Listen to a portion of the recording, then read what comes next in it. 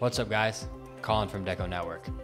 Our own Chris Cruz is here to give you an in-depth look at one of our new prominent features in our recent DecoNetwork update 8.510 that will make your life as a business owner that much easier. Here's Chris to show you what that is. Hey guys, Chris here at DecoNetwork, and in this quick walkthrough video we'll be taking a look at a new feature in the newly released update of DecoNetwork, which allows you to assign new registrants for a website as either account holders or contacts with an existing company account. Before we take a look at the website settings, let's jump over into Business Hub, click into our companies section, and we'll go ahead and create a new company record.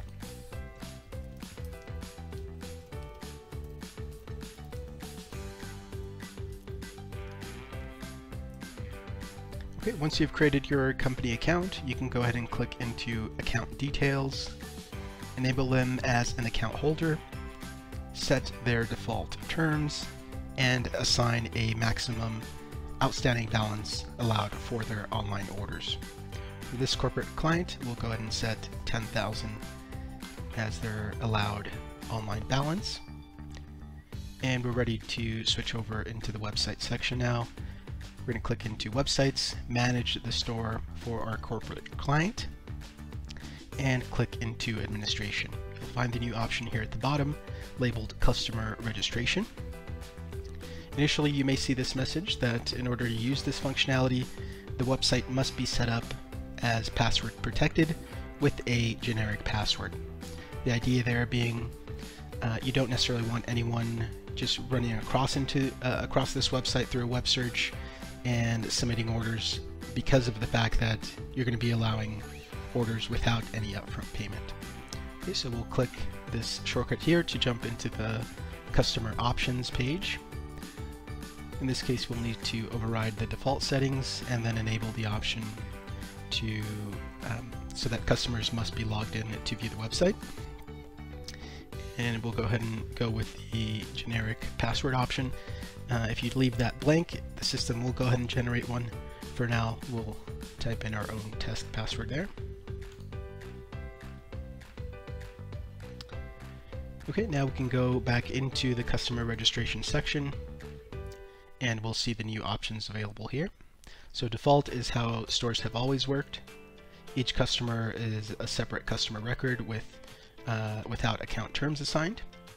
The first new option is to go ahead and assign those newly created customer records that are being created some default terms and a default maximum outstanding balance allowed for their online orders. The alternate new option is to go ahead and assign new registrants as contacts of an existing company account. And you'll see a drop down there to choose from the available company accounts. Okay, so we'll go ahead and select the one we created earlier and save the change. Okay, we should be able to switch over into the website now. In this case, we'll see the password prompt. We'll go ahead and enter our generic password, and that'll allow us to go into the website. From there, we can click into the product section, add an item to the shopping cart, and proceed through the checkout process. Okay, for a company account, we'll see some limited billing fields here. Most of the address fields are inherited from the company account.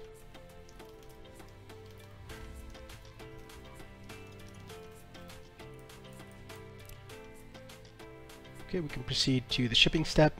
As usual within DecoNetwork, when the customer's going through the checkout process, an account is being created for them. And in this case, with the new functionality, that new account is a contact within the company that we went ahead and selected in the settings. So once we proceed to the payment step,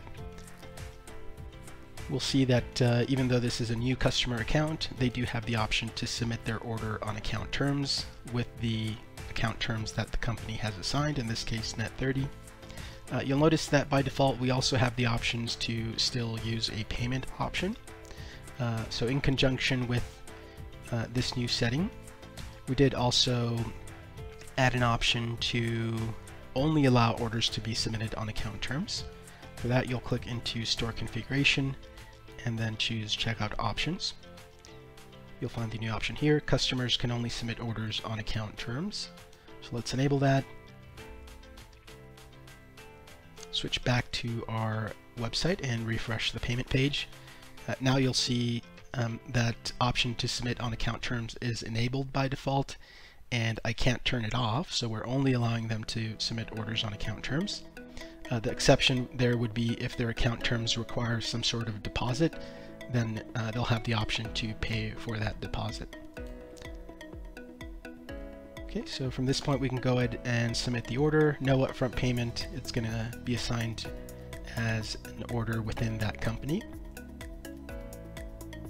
And if we switch over into the Business Hub and reload that company account, you'll see the outstanding balance for that order is showing here. We can click into the orders section and view it from there as well.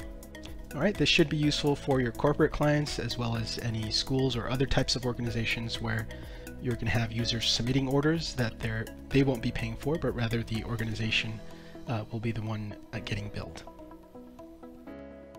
We hope you found that video helpful. If you have any questions, please feel free to leave them below in the comment section or reach out to a DecoNetwork team member directly.